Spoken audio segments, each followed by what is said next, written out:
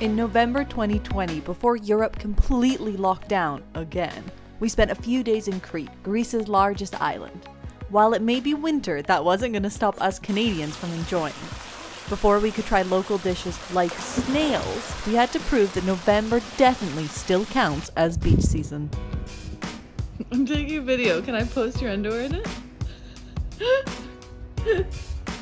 Look at this look. Look at this look.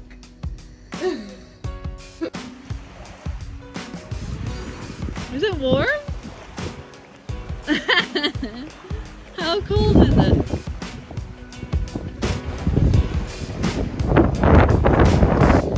How is this November 1st? Woo! Okay, it's a bit windy.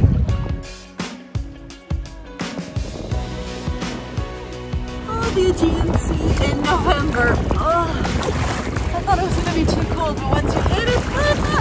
Oh,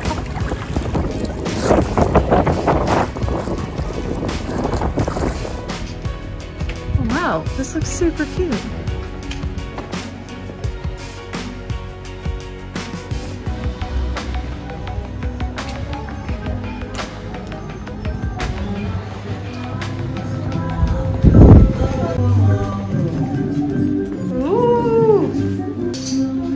Brag, but how good am I at finding restaurants? It's our first proper meal in Crete. I don't count hotel meals, as good as they are. So we walked up a hill, we found this local place, and I... Oh, thank you so much. Hot, it's hot, it's hot. Oh wait. Tantric eating, Hassan. You just stare at it for a really long time and then it makes it taste better. Oh, snails! Thank you. Hello everybody! I'm Dimitris from Elunda. Well, the snails is one Cretan dish that we make it from sea salt in the pan, vinegar, olive oil and rosemary. You could taste the rosemary, that was the really good point. Of course, and the sea salt and the vinegar. It's yeah. Sea salt, we start with the sea salt down the pan and after we put the rosemary. Thank you very much! Thank you so much. This is Gary's first snail. He's never eaten one. They're kind of like shrimpy. I'm so disturbed. Like, really? Psychologically. Why? But it was good. But I'm like... You've seen too many in the garden? Yeah.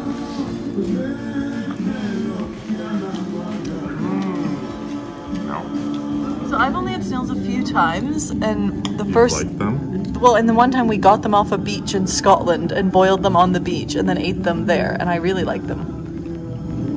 It smells like ground though, right? A nice flavor. Don't love the texture. The snail is more about the texture and the experience of getting to pull it out. So Gary, what did he say? He said, you ate all the snails, bravo. Gary has a thing about always having to finish the food in front of him, so he powered through. So it made us look very cool and legit to the owner. That's a half kilo. That's a half kilo of lamb chops? No, it's 1 kilo. It's okay, we'll be fine. I mean, but now I'm a little worried. Also, Gary, you grew up on a lamb farm. Tell us about that. It was cute. Can you have too much lamb? Oh, look at these. Oh my god. Oh, it's good. Yeah. Thank you so much. And of course, Cretan water. Oh, thank you. Coronavirus left. Thank you. You're welcome. They have a dessert just like this in Lebanon. It's basically like digestive biscuit with custard on top. I guess the addition in Greece is the cinnamon. I do like Because I don't think they use cinnamon that much in Lebanon. But it's giving you mad Lebanese vibes? Yeah, mad Lebanese vibes. That's similar. Oh god. Can you do half a shot and I'll water it down? Do one.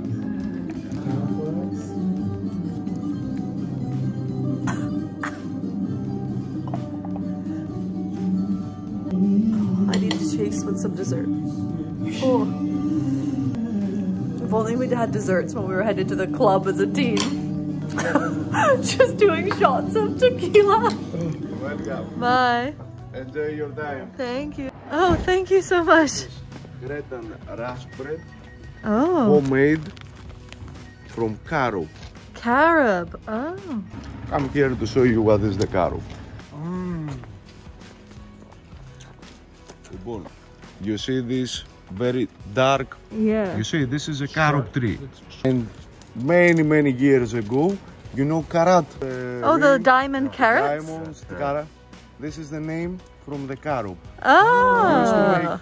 in Crete, the old ancient Cretes, they sell in Egyptians things and they put the carob to how much maybe worth this.